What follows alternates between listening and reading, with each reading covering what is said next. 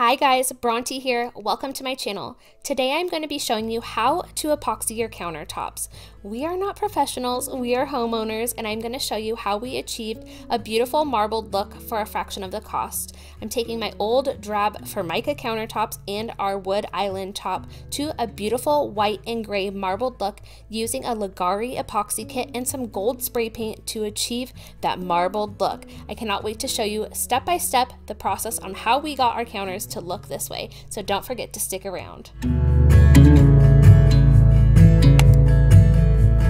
It's time to take these old Formica countertops to a new generation and get them updated. We are going to be going for a white and gray marbled look on these countertops, as well as our island countertop, and I am so excited to share everything with you guys, walk you through step by step.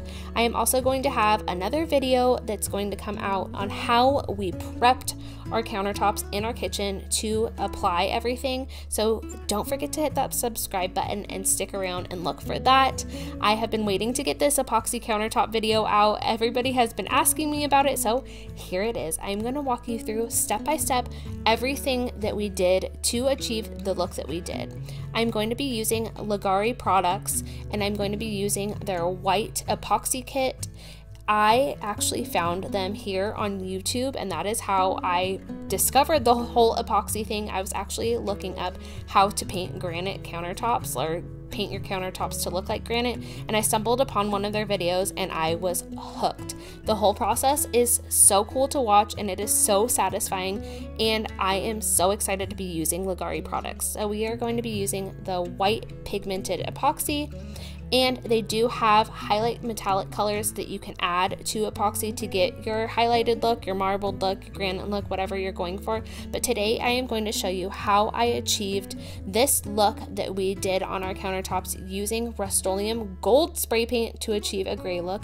I know that kind of sounds weird, but that is exactly what we did. We are going to be using a lot of these 3/8 inch nap rollers by Purdy, and I am also going to be using a squeegee to blend the colors, this lovely blending tool for the drill bit. And today we are going to start out by priming our countertops. Like I said, they had already been prepped. There will be a whole separate video for that. This is just how to epoxy your countertops. So we are going to start by priming them. And we are using the Leggari primer. It's a white primer. And I am going to show you exactly how to get your counters primed so that you can apply your epoxy countertop.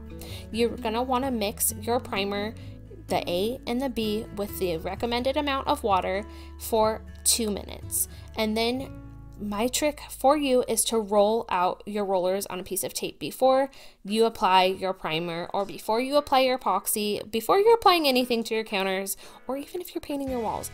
Roll out your rollers. Even if they say they are lint free, there is still going to be lint coming off of them. So just use a piece of sticky tape and roll your rollers before applying anything. So here we are rolling out our primer. You do not need to do it super thick on the top. Do not worry about the top, but make sure that you are getting those sides really well, because the epoxy is going to be self-leveling on the top, and it's going to be dripping off the sides and be much thinner on the faces of your counters. So on the sides where it is going to pool off, definitely make sure that you are hitting those with primer really well. If you have extra primer, you can always go over them again, but do not worry if it is kind of thin and transparent on the top, because the epoxy is pigmented, so it will have its nice color that you are going for. Whatever pigmented epoxy you choose, that will be on the top. So we are just rolling out, making sure that we get the backsplashes really well, as well as the fronts and the sides of the countertops.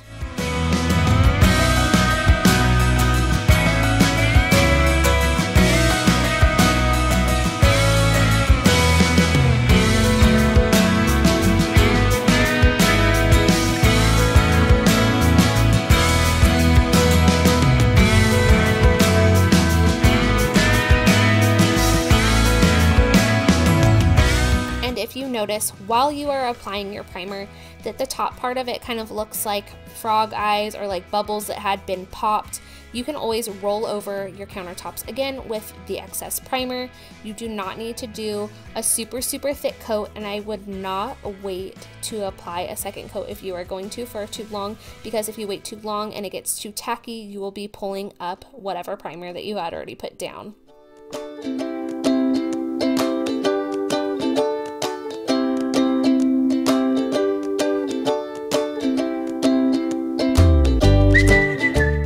And like I said, focus on those backsplashes if you are doing your backsplashes, and focus on the fronts and the sides of your countertops, because the epoxy will pool over those way thinner than it will on the top of your counters. But if you have excess, you can always go over and give your countertops a second coat, especially if you are seeing that popped bubble look. I highly recommend that you go over them again.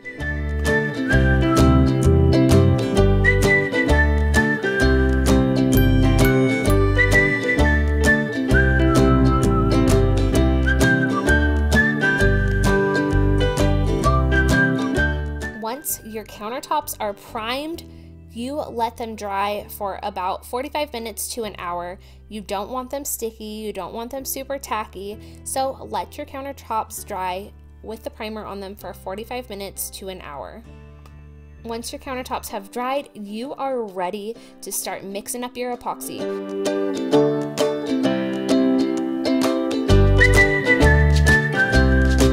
Are you guys ready to get the fun really started? Now we are going to be mixing up our white pigmented epoxy in one of our clean buckets. I am going to have a list down below of everything that you should purchase from Lowe's or Home Depot before embarking on this project that will help make this whole process way easier for you. So we're going to mix part A and part B of the epoxy. You're going to mix it in a bucket, and we are using this paddle mixer that goes on the drill bit to make it a lot easier for us. You can mix it by hand, it's just going to take a lot more work. And then you're going to want to mix this for 2 minutes, making sure that you are mixing on the sides, mixing up from the bottom as well. And then once you have finished mixing this for 2 minutes, you're going to pour it into another clean bucket to ensure that you are mixing properly, to make sure that you don't have anything sticking to the sides that's going to mess up how your epoxy cures. And here my husband is just spinning the epoxy off into the clean bucket before pouring the epoxy from the other bucket into the clean bucket. I know it kind of sounds like you're doing a lot of mixing, but this is to ensure that your epoxy sets right and cures right. So then he is going to take a stir stick and scrape anything from the sides of the first bucket and get whatever he can out of it. And then once that is done, you're going to go back and you're going to mix your epoxy for another 2 minutes before applying it.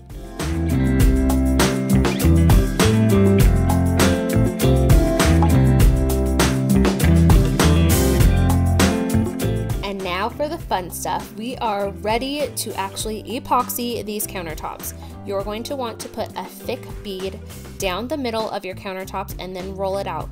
The longer it sits in the bucket, the faster it sets up inside of the bucket, and you do not want that to happen because it can start smoking and doing all sorts of stuff that you don't want it to do in there. So get it out on your countertops as soon as you can. You have about an hour to work with your epoxy once it is out, so make sure that you roll it out. Do not roll it out to the edges yet.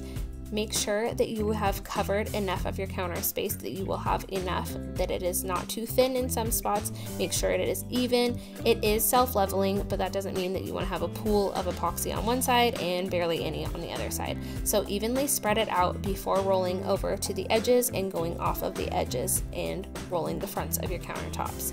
So once you have made sure that it is all level and there is enough out there, you can start bringing it over to the edges. It is going to pool off the sides of your countertops. That is why the plastic is there. Do not worry about that. That is totally fine and that is expected to happen.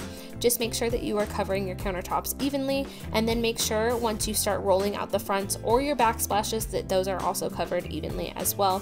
Everything is going to go with gravity. It's going to start from the top and pool down the bottom. So that is why we said that you need to be very, very good about getting your backsplashes in the front of the counter with the primer, because it is going to be so much thinner on the fronts of your countertops and on your backsplashes than it is on the top. The epoxy is self-leveling, but that does not mean that you can just leave it there and let it figure it out for itself. You still have to roll it out. And especially with those backsplashes, which we learned from our own mistakes, you really need to watch them to make sure that they are not dripping. We have drips on ours, it's fine. Not everything is perfect, and it was our first time doing this. So just make sure you are covering everything evenly, and then keep going over your counters, keep rolling those drips on the front, and then you can also take a paint mixer and scrape away whatever drips are on the underside of your counters. Once you feel that you have evenly spread out your epoxy over your countertops, you are ready for your highlight color. Now, the Leggari products do come with a metallic pigmented highlight that you can choose from, but today we are going to be using gold Rust-Oleum spray paint. I saw this look in one of their videos and I was like, I'm gonna try that. I want that look in my kitchen. So to get liquid spray paint, you just hold that spray paint down and you spray it into a cup. I highly recommend using a towel or a paper towel to cover the spray paint bottle as you are spraying it into the cup, so that you're not getting that off spray from the spray paint all over you, all over everything in your house, all over your countertops that you just rolled out. So once you have the liquid spray paint amount that you want, you are ready to apply it to your countertops. I'm just using one of those paint mixers from Lowe's to just drizzle it on there. Eventually you are going to see that we just decided to pour it out of the cup because it was so much easier. I am going for a white with a muted gray look, and you're probably wondering, why are you using gold spray paint to achieve a gray look? And I'm going to show you exactly how I got the gray look that I was going for, using the gold spray paint and a putty knife to get that look.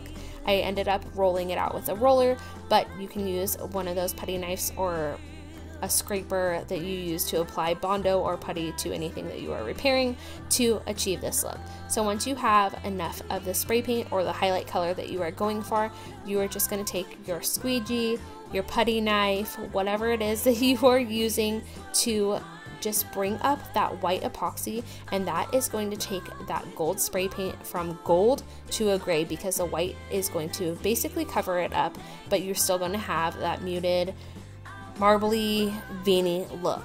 I ended up using one of my 3/8 inch nap rollers because the squeegee was just taking way too long to do. So I ended up just rolling it out and kind of swirling it around. There is no right way, there is no wrong way to do this. You just go for the look that you are going for. You can do as much or as little of a highlight color as you want. Hey, you could even leave it all white if you wanted to. But I'm going to show you how we achieved our highlight color and the muted gray marble look that we did. Oh, I'm trying to hear.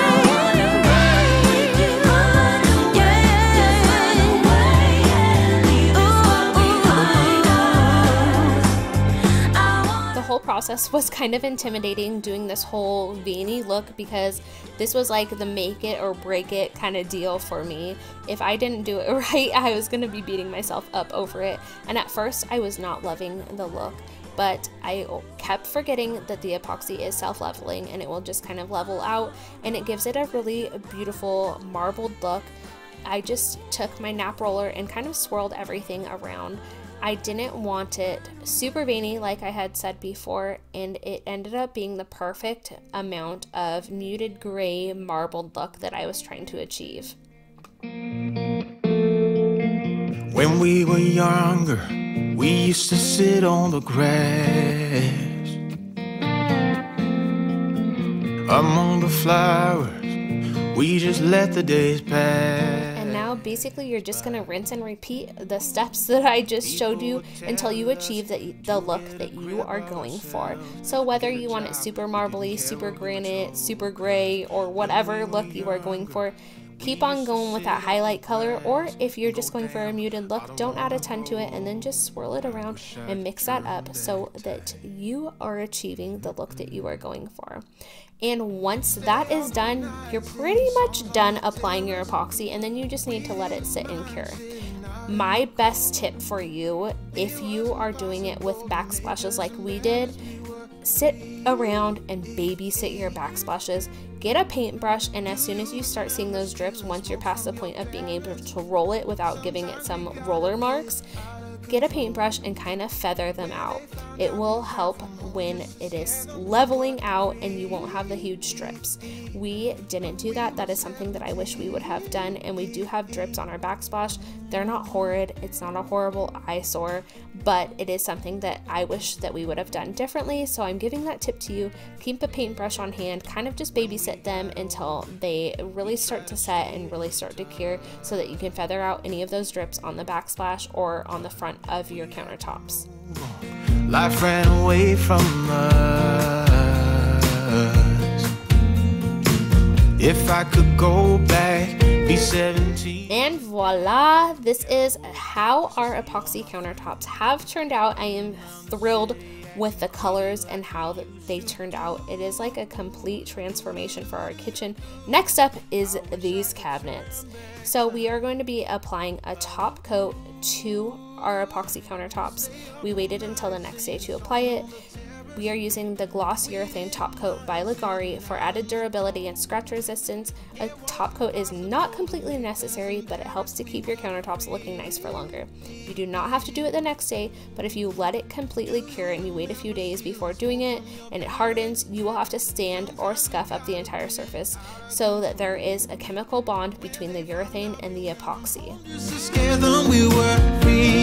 So not only is your top coat great for added durability and scratch resistance, this is the perfect time for you to get any imperfections out of your epoxy countertops before applying your top coat, such as any lint or dust, air bubbles, dog hair that may have fallen in there. And this is going to sound crazy, but you are going to sand your countertops wherever those imperfections are. I know, you just applied them. Why are you going to sand them? But you're going to take 220 grit fine sandpaper to remove any imperfections from your countertops. I had a bunch of dog hair settled into mine, a bunch of dust and stuff, so I highly recommend that you close your vents before applying your epoxy to try to eliminate as much dust or anything flying around in the air as possible. So just take your 220 grit sandpaper. You don't want to sand it so hard, but just lightly sand it until the imperfection is removed, or as little as possible. And then you are going to want to wipe down your counters after you have finished sanding out any of your imperfections, and we are using the denatured alcohol to clean up the counters and remove any dust from sanding. And then once that is all done, you are ready to mix up your top coat. I am using the Leggari Products urethane gloss top coat, and we are going to get this mixed up and we are going to get this applied. You're going to roll out your nap roller again. Make sure that there is no excess lint, because you just sanded out your counters. Why would you want more lint in your counters? So you're going to mix part A and part B together. You are going to mix those for about 1.5 minutes, and then you are going to mix the allotted amount of water for your top coat in, and then mix that again for another 1.5 minutes. My mind, I will follow you wherever, and I won't waste this.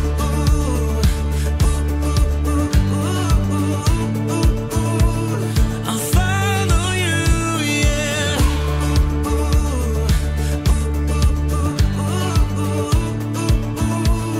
I'll follow. Once you've got it all mixed up, you are ready to pour it in your nice clean paint tray. I highly recommend making sure that you get the roller all covered up, but then rolling it out, because you don't want it dripping with your top coat. You're going to apply a thin layer of the top coat to your countertops. You do not need a ton of this stuff. This takes about 12 to 24 hours to dry, and just because the top coat is dry does not mean that the epoxy underneath it has completely set.